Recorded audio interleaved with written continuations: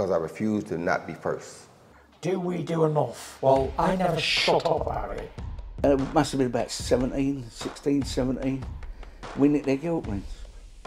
Right, the bouncer's guilt ring. This is no good for me.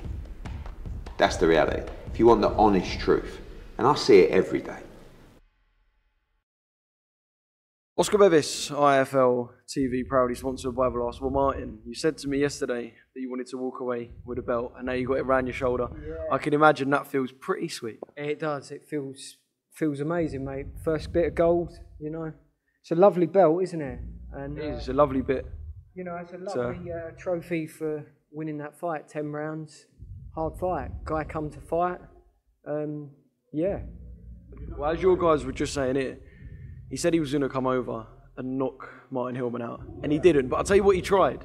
He threw some shots, didn't he? He did. He was really swinging them in all the way, right until the last round as well. And yeah, I could feel he had a bit of power, so I was just trying to keep on my boxing and not get caught by anything silly, you know. But I mean, when you're boxing well and you're winning rounds, I suppose at times you can perhaps get a bit comfortable. Was it one of them that because you knew he had power and perhaps felt it, you couldn't switch off? There was no second you could just kind of even take a breather. It was always dead laser focus to make sure that he doesn't land that shot that he's after. Exactly, yeah. He was trying to, even when I was jabbing him, early on it was landing easy, but then he started countering the jab and trying to come back over with big shots and stuff. So I just tried to adapt to that and not get caught by anything silly, by his counters and stuff. But you know, respect to him. He had a right go, and yeah, it was a good fight, I think. It was a good fight to watch, and I suppose that must make it feel sweeter.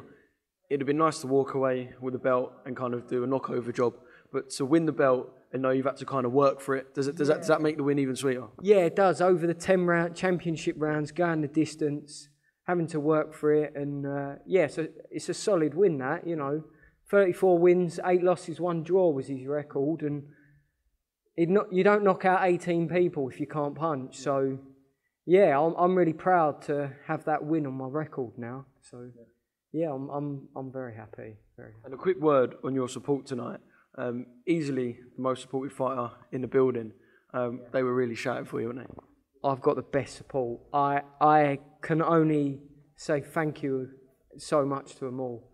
It was they're brilliant. They really push you through them championship hard rounds, and yeah, I don't know what to say. Just thank you everyone who come and who has ever supported me. It's blinding. This is for you, all of you. Yeah, I mean, it's a belt that's a culmination of so much hard work. You're going to celebrate, you're going to enjoy this, you're definitely going to have your pie mash tomorrow. That is for sure. Definitely. Double pie. I only have double pie, single mash. No. I can't fit it in. Like, I'll try a double for you. I'll try it. Just for you, I'll try it, yeah. A double tomorrow. Soak it up, enjoy it. But just a quick one, obviously. I know there'll be fights you'll be thinking about on the horizon. Anyone you got in the back of your mind, anything you're thinking about, or is it just kind of too focused on celebrating tonight? To be fair, I'm just enjoying this for now. I'm not going to call no one out. I'm just going to enjoy this, being a champion, and excited where it could lead on to, you know? So I got my career best win tonight, so yeah.